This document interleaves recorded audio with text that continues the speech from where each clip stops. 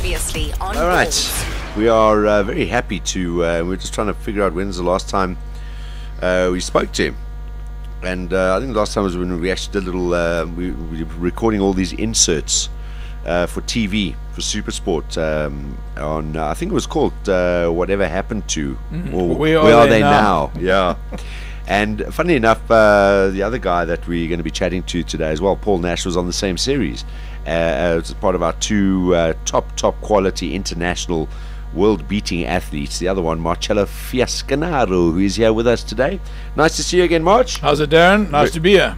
Very, very good to see you, and looking in good health now. I mean, how old are you these days? So next birthday I'll be 64. 64. Yeah, but I'm 63, and the health is not that great, but it's. What do you mean? No, I'm fine. Okay, just normal But I old mean, age. Normal age. Yeah, a little bit porky. Yeah. No, gee, oh, come on. All right. Yeah, there's porky, and that's all relative. But it's nice to see you again. What are you getting up to these days? What do you do? I'm still with Adidas. Wow, how many years now? Well, That's decades. 33 now. 33, but I'm slowing down. I think I'll be finishing next year. Yeah.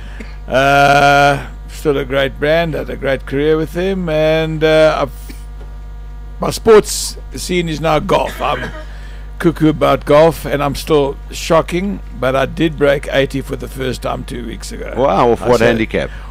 Off an 18, and I'm a 16. Yeah, What? You broke 80? Yeah. Oh my word! Where do you play? You should be shot. At CCJ now, just they've got a pensioners rate, which Are you kidding me?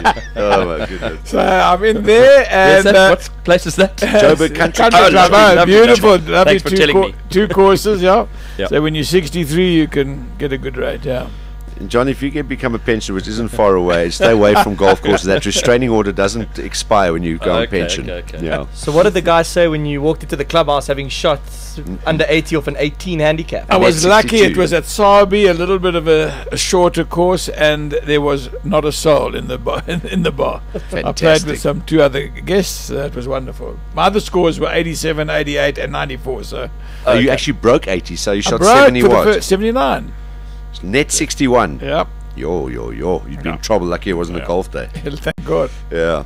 All right. Now I was just checking where you played, so because Simon will be very nervous if you start playing like that at the Wanderers. That's impossible to shoot that at the Wanderers. Yeah. Off an 18, no way. So it'll eat you alive. Now, just in case we have people from Simon's era and younger who might not be sitting here wondering who is March or Marcello Fiasconaro.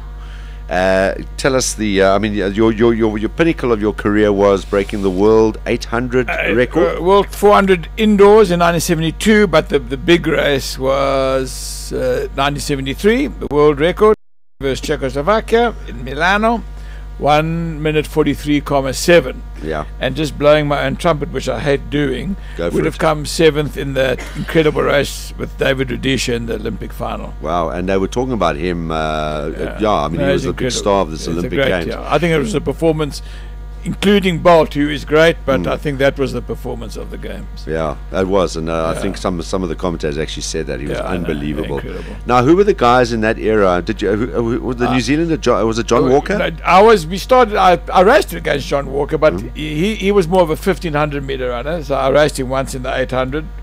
I beat him, I have to say, but the good 800 runners in the world then were a guy called Dave Wattle, who ran with that cap. He won the Olympics in Munich, and a guy called Ricky Waluda from the States.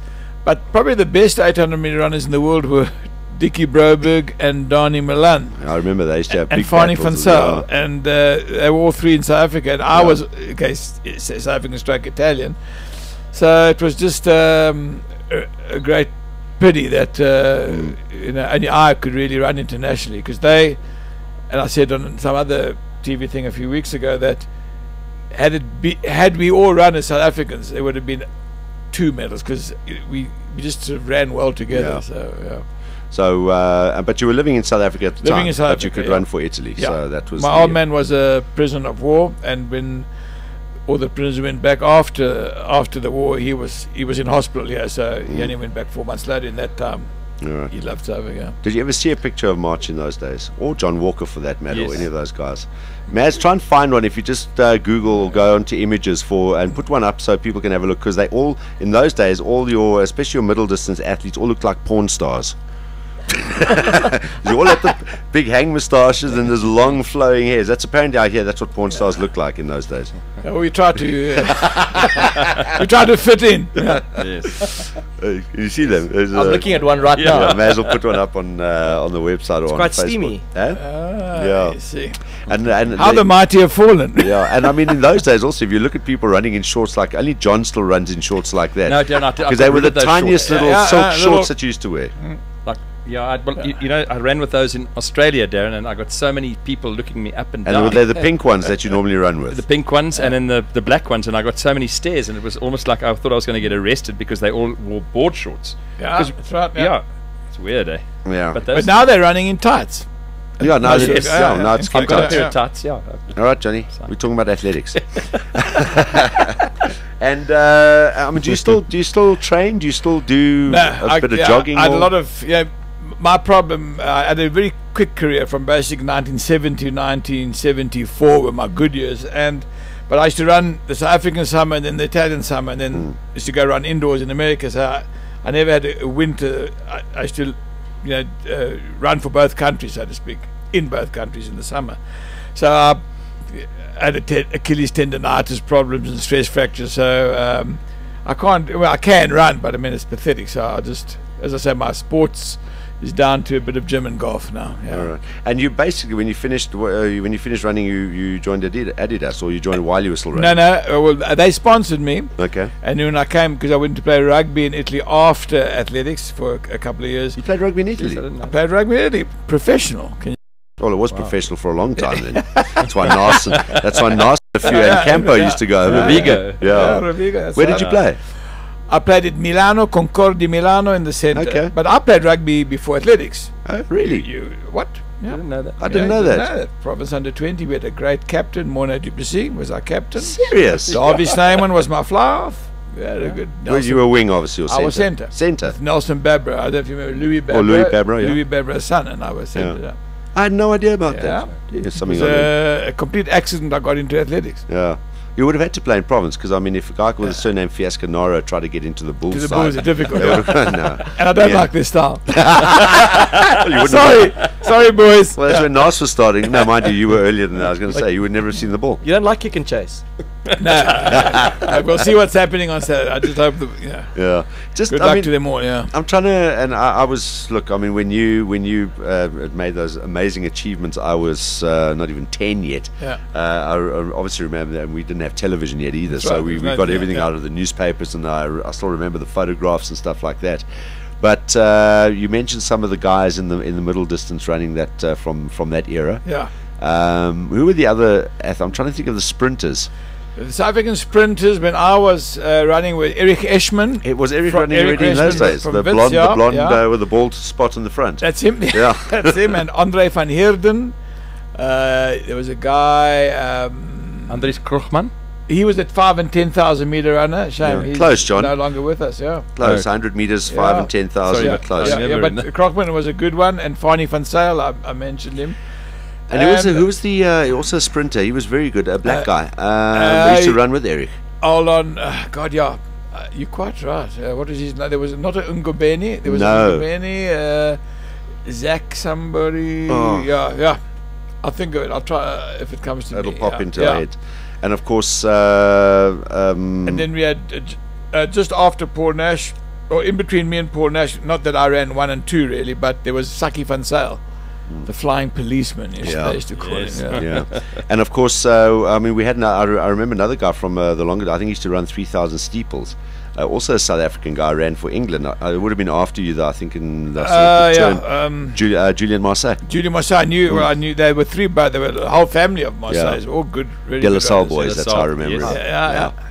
Good Catholics. Good Catholic boys. Where's Julian Marseille these days? I've no idea. One of them is there was Julian and Andrew. Was it Andrew, I think. Yeah. Andrew. One of them was Well, Anthony were our Marseille, patent attorneys in Pretoria. And I think one of them is in America. Yeah. Okay. I'm not sure. Try and track catch up with him because was a my goodie. late brother and him used to like do battle at school, which actually kept up with him quite well. So, but he was only South African, so he wasn't going anywhere past De La Salle, I'm afraid. Yeah, I mean, there's some. I mean, people always say in those days, had it not been the country been the way it was, how would we have performed? We were talking about some of the soccer players yesterday. We were talking to Charlie Goff. Oh, right, yeah. And Richard Goff, we had a chat to him as well, and we were just reminiscing about some of those guys who played then in the 3 different leagues that we had, and if we had combined those leagues then, how well South Africa probably would have done. Well, as a schoolboy, we used to go to Hartleyville every Friday night. Cape Town City. Cape Town City and Greenpoint for Atlantic, and the stadiums were full. We used to go to Newlands on Saturday afternoons. I mean, and they were great characters. And Frank Lord, there was one of the managers. Frank Lord, manager of Cape Town City, in our time, and Richard Allen, Albert Aiton Bogart was a goalie, was our hero, you know. Yeah, but I'm now a Pirates fan, and let's hope we can come right with Roger de Saar. Yeah, I just saw them. They were playing against somebody there. It was 0-0, but I think it was from it must be an old game. And is it a standard thing that everyone that because I mean another former sportsman also got a job at Adidas and has been there for youngsters, Gavin Cowley. Yeah, Gavin's our marketing director. Do you have to have a grey moustache to work there? You look like Gavin Cowley. I am Gavin Cowley. Yes. No, Gavin and I. Well, he started about a year or two after I'd started. And you have to be very good looking to work for Adidas. Yeah, joking. No, that's right. I think if you were a sportsman and he was a multi-talented in cricket, everything. He was a good golfer. Sorry, Marsh, just hang on a second. Hi, is Paul there, please? Hi, speaking. Hi, Paul. Good afternoon. Paul. Welcome to Ballz Radio. How you doing? Fine, yourself? All right, thanks. Let me try and remember now. Parkhurst, Parkview, somewhere around that part of the world? Where I live, you mean? Yes. I'm in Santon. I've been a Bryanston boy for most of my life. Bryanston Santon, okay. Yeah. Well, it's Darren. We're just actually sitting here with another former great South African athlete, Yeah. Marcello Fiasconaro. You can say hello to him. Hello, Paul. Hi, how are you, Marsh? Very well, thanks. And yourself? Good. I remember all your feats very well. Yeah, and I saw some good photographs here on that Cake Net program a few weeks ago. Did you see it? I did. Very good, yeah. It was, most of my friends seem to think it went down reasonably well. Not bad. Not Yeah. bad. Especially Good. my Afrikaans. At least I didn't have to speak Swana or something like that. We were just sitting here reminiscing about some of our athletes going back in those days, and March was saying that you guys kind of where you finished, he was just starting out. And your great feat, of course, was going under 10 in there. Was it 100 yards, or had it already become 100 meters in those No, days? it was 100 meters. 100 meters, yeah. Yeah, and I actually equaled it at 10. I actually didn't quite go under, although I was hoping to go under. Did you never run a 9.9? 9.99? Well, I ran 9.9s, but not officially allowed, if you know what I mean. Was that But the for- world because record at that time was 10 seconds. so was that because of the politics of the day and the fact that it was South Africa? It had something to do with that. It was definitely politics. Yeah. In those days, it was very confusing. Yeah. All right, and I'm still trying to, because I mean, last time I think we chatted was when we came to your house to do an interview for television as well. If I'm not mistaken, I think we might have bumped each other once after that. But you're an accountant. You're in accounting or law somewhere around there. No, I'm actually chairman. I was managing director of a public company on the Johannesburg Stock Exchange, and we do property development. Okay. So yeah, I've been doing that for most of my life, and I really enjoy it. All right. And I'm listening to you, Paul. You sound like about 38. Yeah, well, I've obviously put the loudspeaker on to make myself sound strong. No, I'm a little bit older than that. I was actually at my prime in about 68, 69. Yeah. When I was about 20. Absolutely. 18, 19, 20. All right. Around there. We were just reminiscing, and obviously you've followed athletics since then, and we were trying to remember, obviously, talking about some of the sprinters in the years that came after you. Do you still remember some of those names? Eric Esman was one of them, especially amongst the men. Not so much the South African chaps. Obviously, I know I've followed, obviously South African athletics and sport just generally. I know obviously the world record holders sort of after my time. But unfortunately, South Africa has disappointed me a little bit. I thought we could have done better. Yeah, let's get on to that now, because I was going to ask Mark, but that's why we thought let's get you on the phone. I mean, the state of South African athletics at the moment.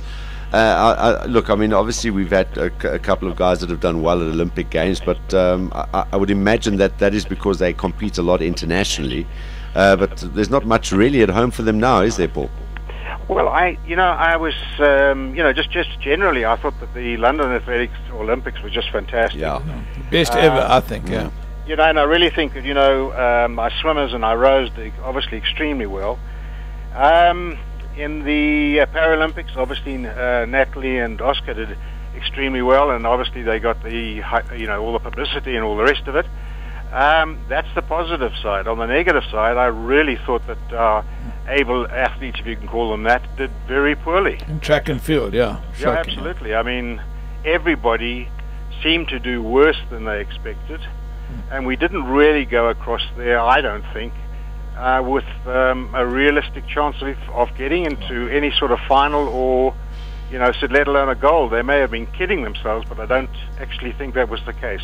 One of my things, sorry to, carry on. To interrupt, but things that sort of got me was as soon as they didn't qualify for the final or didn't come in the top 5, for example, they were already talking about, don't worry, in 4 years' time, I'll be fine. So they're basically saying, guys, I need to be sponsored for the next 4 years and treated like in kid gloves and what have you. But there was sort of no explanation or shit, guys, I'm sorry, I've let you down, and it was next time I'll be better in 4 years' time. And it's sort of using London as a preparation. Yes, and meanwhile they were favourites to get on into the medals. Yeah. And it's, I don't know, and even some of the great 800 guys like we've had Sepeng and Mudlauzi.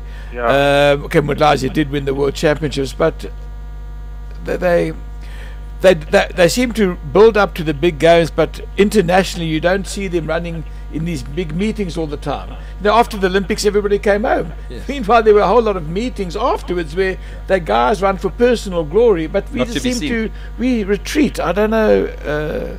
When the chips are all down, they don't seem to be able to do it. That's it. And then, but they want to look after a contract, and I don't even know what the guys earn in these if you're an Olympic athlete, but they're trying to say, look after themselves. Don't drop me now. I'll be much better in Brazil. Well, I never actually ever thought 4 years down the line ever. Yeah, exactly. You used to get 2 months maximum. Yeah. I know our careers are a lot shorter because we had to go and work and things like that. But you just don't know what's going to happen in 4 years' time. Yeah, exactly. I mean, it's just you don't think 4 years' time. You may think next year, but not beyond that. Yeah. But I'm afraid this all comes from the administration of athletics, which has been, to say it lightly, has been abominable. The appointees of these people that are running them, I'm afraid, are political. They don't know anything about athletics per se. They're not even personal administrators, and I don't want to name names, but I mean, it's the sort of situation that are running these meetings and organizing sponsorships and organizing school teams and all the rest of it.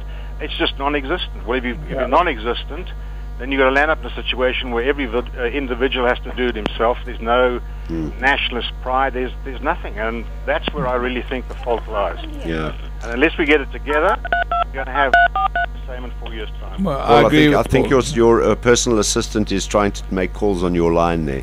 I think you're right. All right. Yeah. I mean, look, it's and it's not something new either. It's been like this for a little while. And athletics seems to have been the worst. Yeah. The rugby guys seem to have more or less got it together. The cricket guys have more or less got it together. You can argue about nuances and all the rest of it, but just athletics is just non-existent. Swimming is better. And athletics was a reasonably big sport. I just think that it doesn't attract anybody anymore because nobody gets excited about it anymore. But I think the reason why swimming is probably better now, because swimming's also been in its own state, and I mean some of our top athletes, swimmers, have had a lot to say about the local setup in swimming, even when we were winning medals. But the fact is that they have won medals, and there's a few of them, and they've won gold, and they've catapulted the sport into the limelight, where Absolutely. you've got some of these people that they can use as ambassadors for the sport. So, whereas athletics, I mean, if it wasn't for guys like Josiah Tugwani and Ilana when we came back in, but literally one or two, we would have had no representation on the podium at all at Olympic Games. We had Llewellyn Herbert, but then he should have done. He also. Well, I mean, shone for underachieved, because he was a great talent. But wasn't that exactly the problem we're talking about? Where Llewellyn went to a games, he was obviously one of the guys who was tipped to actually medal in those games, and that was Angelo Taylor, you're right. Once again, if there was a structure and people to actually look after these guys and train them in all aspects of athletics, he wouldn't have gone there and shot his mouth off too early and then actually been embarrassed by the guy, and ended up coming away with nothing, and that kind of ended him. Well, I think he got the bronze, didn't he? I don't know if he got anything actually. I think he got actually knocked out in the semis, if I'm not mistaken, because he ran against Angelo Taylor in that in one of the heats. When you go to the Olympics, it's one chance. If you're a really good athlete, or you go to a top meeting, you should always, if you really, when the chips are down, you should always do much better. Not the other way around. And it's no good saying, I don't know, these guys always say so easily, and so it just sort of trips off their tongue, that I'm going to do this and I'm going to do that and I'm going to be this and I'm going to be that.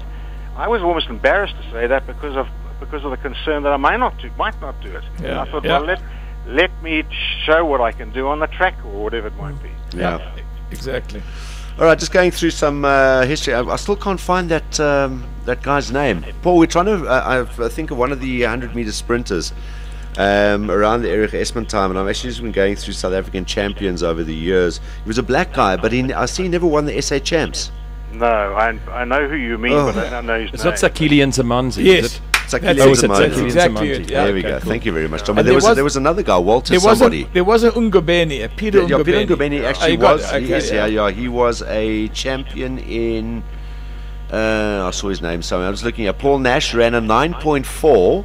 And in 66, that's juniors, that's 100 yards, and then a 9.2 in 67. Yeah, that is unbelievable. Running under 21 in the 220 yards, 20.7 in 1966, and then obviously 1969 you won the 100 meters South African Championships in 10.1. Yeah, and then you got the double that year as well. There's names like Dickie Broberg, their March, obviously. I have to say that some of the tracks that Paul ran on were cinders, and had he had a chance, I would imagine, to train on tartan and Rubco. I ran. In fact, you're right. I actually only ran on tartan once in my life. Yeah, exactly. And there's no doubt it makes a big, big advantage. Absolutely. I just see there's another name here that popped in: Wessel Oosthuizen. Three-time champion back-to-back, and in hundreds, and he won 6 200s back-to-back. Dominated in those years. Some really big names that we remember here. Guys, it's been awesome catching up with you. Paul, thanks very much for taking a bit of time out to chat to us today. And nice to talk to you both, and keep well. Cheers. Look after yourself. Cheers, Paul. Paul. Thank you. Okay, bye-bye. There we go, the legendary Paul Nash. Donnie Milan, there's another one.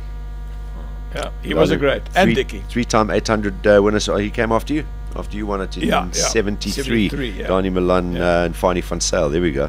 Titus Mamabola. 10,000 meters. Absolutely. And 5,000 as well. Won a few of those. Some names are Johan Fourie. What a dominant force in the 1500. And we had old Matthews Matsara too. Matthews Lopenfall. Matthews Tamani. Wow. Some great names. Hopefully we will get our act together, because there's a lot of talent.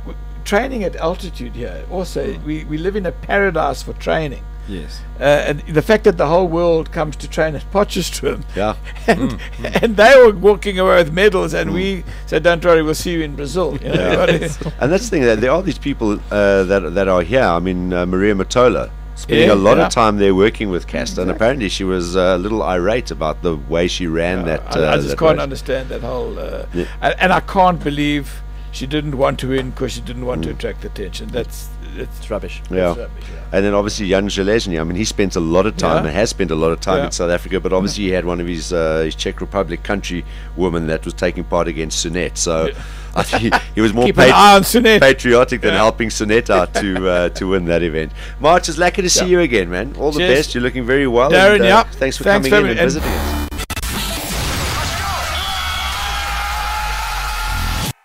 2 p.m. to 6 p.m. Mondays to Fridays live on Ballz.co.za. Ballz.co.za.